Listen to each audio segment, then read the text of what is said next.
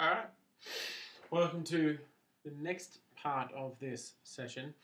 We're talking about the engagement model of problem solving.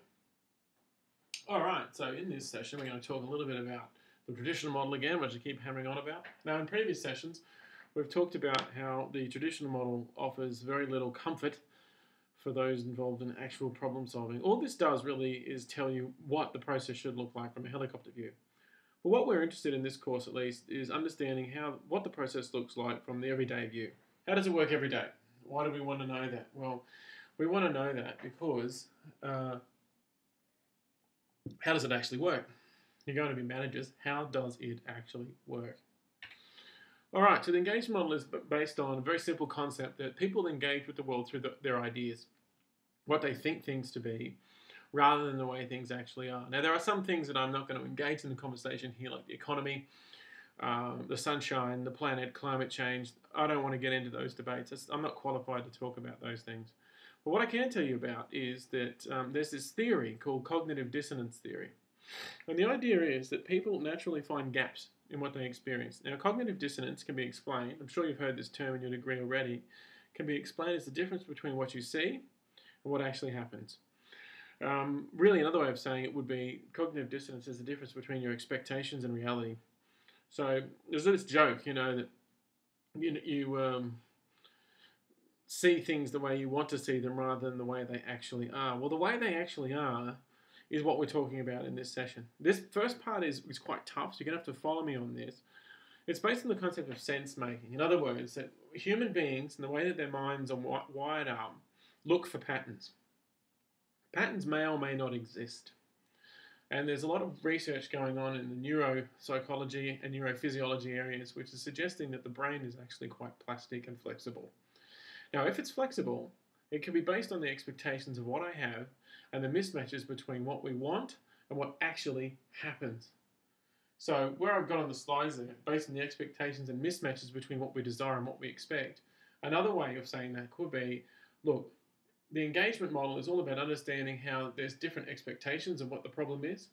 People have different desires, and people have different interests, which they bring to the table when we go to solve problems. Now, when we look at this, we look at the expectations and mismatches. We're talking about cognitive dissonance. So, in other words, I might see something that happens, right? So I'm going home, long day at work. I expect my wife to be happy to see me when she gets back. She's cranky. That's a mismatch expectation. I might come to work and expect the meetings are going to go smoothly, but it doesn't happen that way.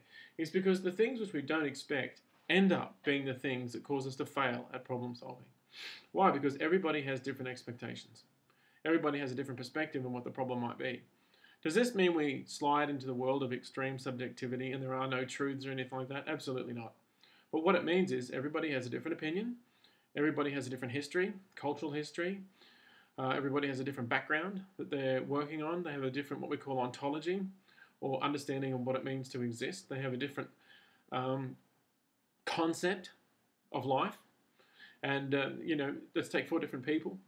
Any 4 different people have different expectations of life. If you're like me and you're from a Bogan background, then there are certain things built into your mind that will never change, not without some work. If you're from a high society background, then there are certain expectations in there, certain desires, certain interests that are there and emotionally or psychologically can't be shifted or changed. Not without a lot of work. Now, why is that? Well, I don't know why that is, but the way that you build your value systems, the way in which you engage with the world, I think a better way of saying it would be the way that you relate to the world, is how you'll end up solving those problems. Why? Because those underlying expectations, those assumptions, those beliefs, the frames through which you look at the windows of the world, the ideas, the concepts, the solutions, all come from who you are as a person.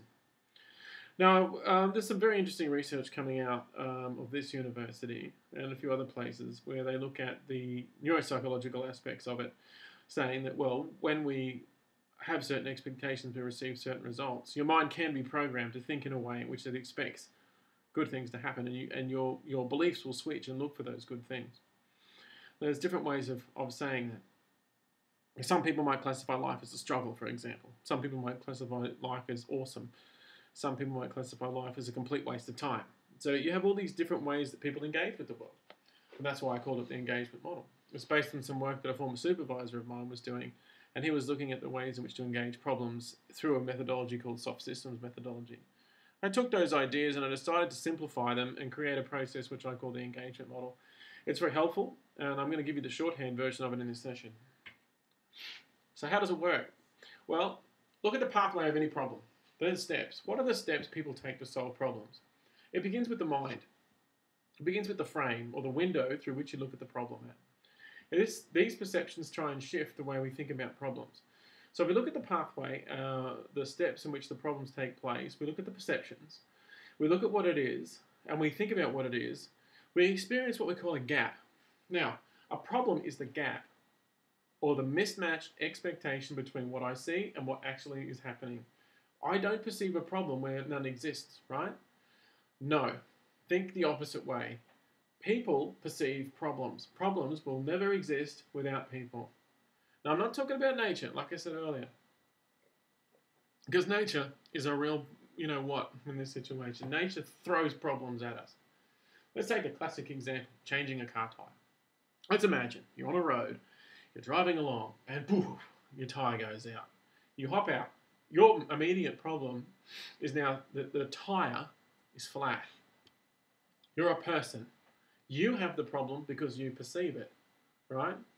To some people, a flat tire might be a solution. I don't know. Might be, okay, good, I can finally get rid of this bloody car. I'm just going to catch a taxi from this point. I get out. I've got to change the tire. I change the tire, get out the wheel jack and all that stuff, and I change the tire. I'm coming around the other side of the car, and I see a truck coming. That truck hits me and kills me. All of a sudden, I have a different problem, right? So wherever I'm at in life, I'm a person, I have problems. There are no problems that aren't people problems. So let's just try and establish that. You will not get this. I will bet each one of you one cupcake by the end of semester that none of you will understand this thoroughly. Why? Because we, in our English language system, have what they call reified the idea of a problem. You have to. There's no such thing as a problem where there are no people.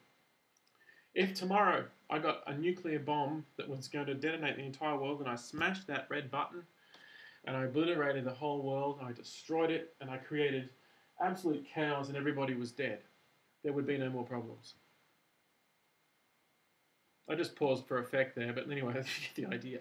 So the idea of this model is quite simple. It shifts it from the problem being some external objective thing to being about people in an organization. What do people think? That's what the problem is. What does it look like? Well, first of all, we begin with understanding what the concept of the problem is. We look at the landscape. What are the current concepts that people use to explain the problem?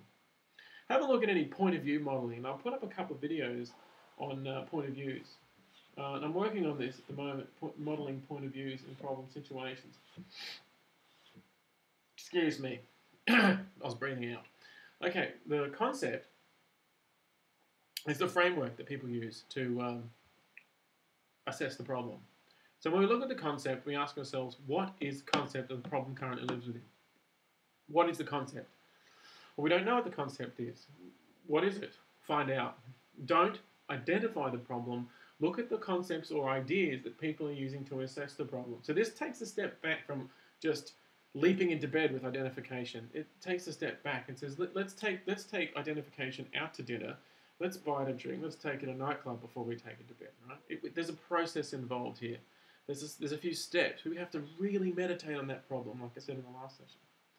Now, here's the trick. How is it expressed? Well, what are the alternative explanations? Problem expressions are the alternative explanations. How does it diverge? How does one person's opinion of it differ from another?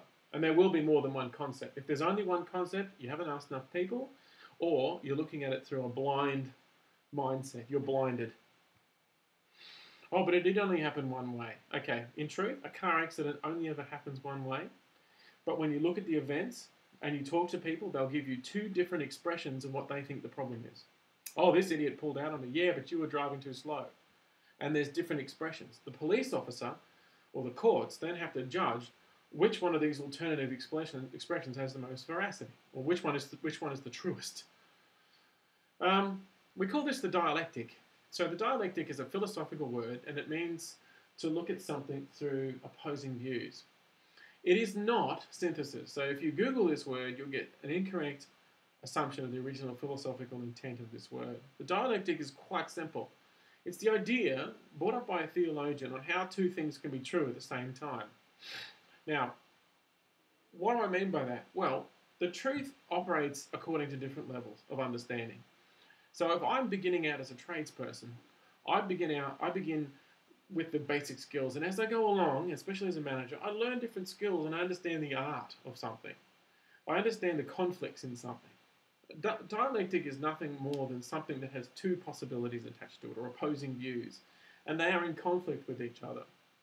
The philosopher Hegel came up with this idea called the super concept. And the idea is that there are these concepts that dissolve tensions. So I can look at a conflict and I can say, instead of taking one view or the other, I can take a third view and I can dissolve this tension and get rid of this problem altogether. The scholar Russell Ackoff came up with a bottom-up approach to that. He said that you can look at the conflict, you can go back to the roots of the problem and completely reorganize the system from the bottom up and change the perceptions of the problem, and then you change the outcome. Now, all he did is social engineering, right? And that's the funny thing. In social engineering, the dialectic, or the view, is that there is one better concept out there that gets rid of these problems. Now, where the dialectic stuff has fallen over in philosophy, and this is really not of interest to you, it's become about conflict. It's not about conflict. It's about how an idea can be complex enough to be true across multiple domains at once. Think about it. The housing crisis, the global financial crisis. There are a lot of layers of truth in there. There are a lot of different things that happen. Think of your own life. Just say you had a girlfriend or a boyfriend, and you went out with them and it became impossible to live with that person. Now, if I was to sit you down and say, why was it impossible to live with that person? Didn't you love them? Oh, yes, I loved them, but I hated them. You can love someone and hate them at the same time, right? It's possible. You can have a connection with someone and want to get away from them. This is life. Life is about conflict and opposing views all the time. This is realistic, the realistic way it happens. Now, if you go into an organization or you're working for someone, do this where you work right now. Find a problem and then find someone else who has an opposite opinion. Won't take you long. What do we do with it, though, is what my model's about. What do we do with that? And I'm indebted to scholars like Peter Checkland, Paul Eddington, Mike Metcalf, and others that have developed this idea and turned it into something more explicit. I took their work and I created this simplified, shortcut, heuristic model. All right, so then we learn our way through the problem after that. And I'll explain how that works. So in summary, what does the model look like? Well, we begin with the working concept of the problem or a conjecture. We say, here is what I think the concept of the problem is. How is it expressed? Well, these are what people are saying. These are the alternative views that I've found. And these are the conflicts that I've got. Now, the next part is the fun part. How do we dissolve those conflicts? How do we get rid of those conflicts? How do we map out the tensions across the domain of the problem and find ways to dissolve them? And that's coming up later on in the semester. This is the way it looks. And I'll get to that in new interpretations. This is the old model. I haven't drawn up the new model yet. The idea is quite simple, that you have a conceptual frame, or a framework, a set of ideas in which the problem lives in. Now, because this problem lives in one idea, and often people don't consider others, they don't look at the expressions of the problem. But let's go back. Expressions are alternative explanations. So let's just say I have this working definition of a problem. If I'm really going to engage with it, I have to engage with the dialectical processes within the problem.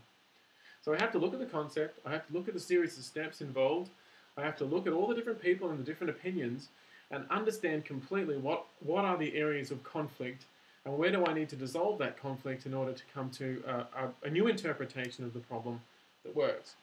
In shorthand, this is the simplest way that it works. I take an idea, okay, or I take a problem, let's say. I explore all the different ways people are expressing the possible solutions. I then explore how these solutions are in conflict with each other, and I look for a super concept, or I look for a new interpretation that completely reorganizes the expressions of a problem into a workable solution for everybody. Is this compromise? No. Is it accommodation? No. So in other words, am I accommodating people, trying to get everyone to agree? I'm talking about a completely new concept that eradicates all the old expressions of the problem, gets rid of all of these dialectical processes, and creates a new set of assumptions for people to work with. Now, this is difficult, but this is the reality of what needs to happen in modern management.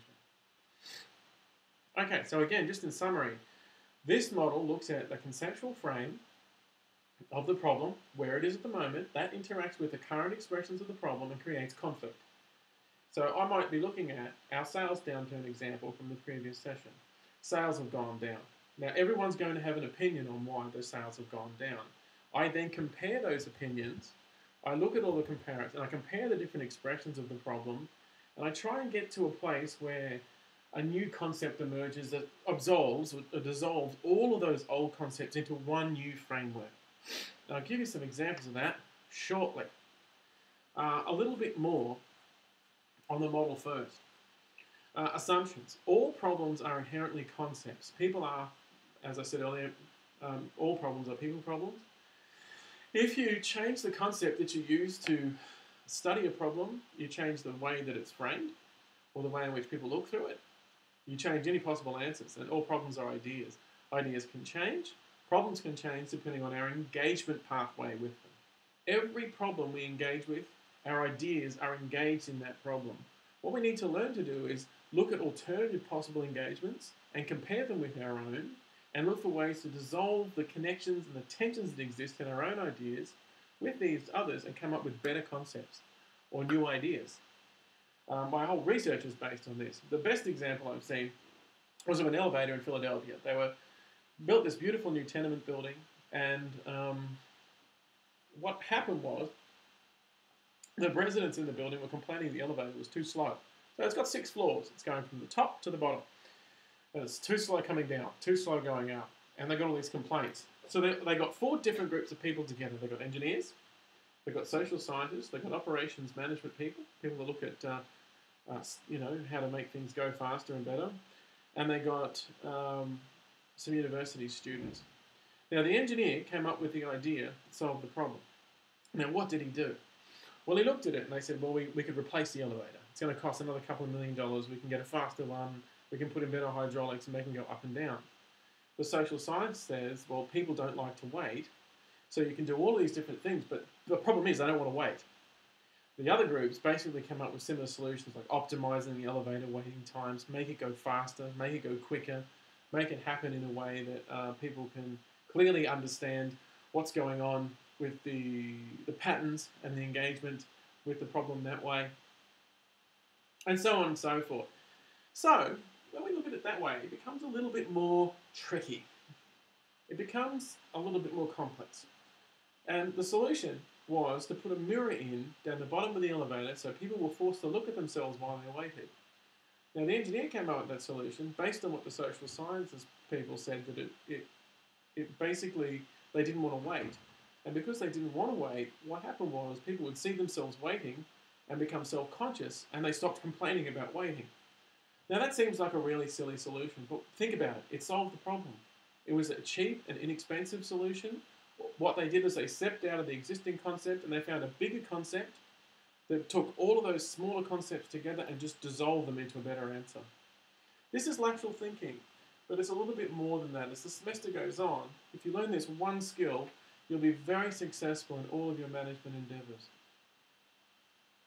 Examples. All right, if you navigate to the wiki and read Conjecture First Problem Solving for this week, that will finish this session.